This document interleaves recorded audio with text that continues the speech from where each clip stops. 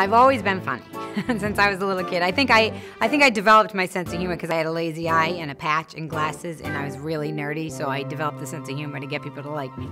And I've always wanted to do stand-up, and I was terrified to do it. And I went to UMass Boston for theater. And I had this friend sign me up for an open mic night at Duck Soup. And I did my act in front of my theater class, and they were like, ooh, you're not really that good. And I went and I did my act, and I think I got zeros in everything for material and for whatever else but I got a 10 for stage presence. And once I did the stand-up, I was like bit, and I was like, I need to do this. I don't want to get old. I want to be shot in the head on my 80th birthday. I do. I think that's a perfect age. You know, and I want to know why? Because I never want to get so old that I can't pluck that one billy goat hair out of my chin. You know what I'm talking about? It's either here on your chin or on your cheek. It's like one of those wires from the SOS pad. It's like just one little.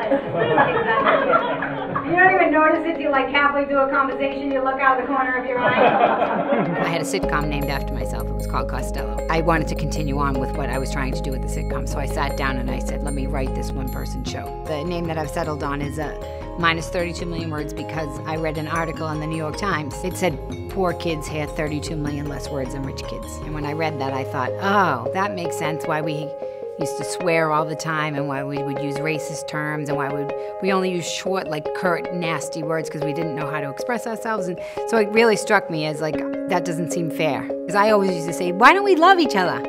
Who cares about money? Even when I had my TV show, I made a lot of money, and people would say, well, you're going to want a plane, and you're going to want a boat, and you're going to want this. And I used to be like, no, I'm not. I don't want that. I would rather have love. I would rather communicate with somebody. I'd rather feel happy. I wanted to write a show that mimicked life. And sometimes you can be laughing really, really hard, and something tragic happens out of nowhere, and you have to deal with it. But then after a while, the tragedy, no matter how tragic it is, it lifts. And I always say, and I even said it to my friend this weekend, I said, why? Why do we all keep going? And she was like, I don't know why. And I'm like, because that's the part of the line in the show where I think that hope is always stronger than fear, because why would we? And so that's what the whole show is about, like no matter what happened. And I show all of the good, the bad, the ugly that happened to me. And the question is like, well, why did I keep going?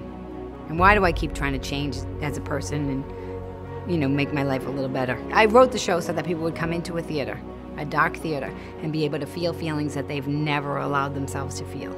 And part of me was terrified that they were going to be like, don't ever do that again. But they're not. They love it.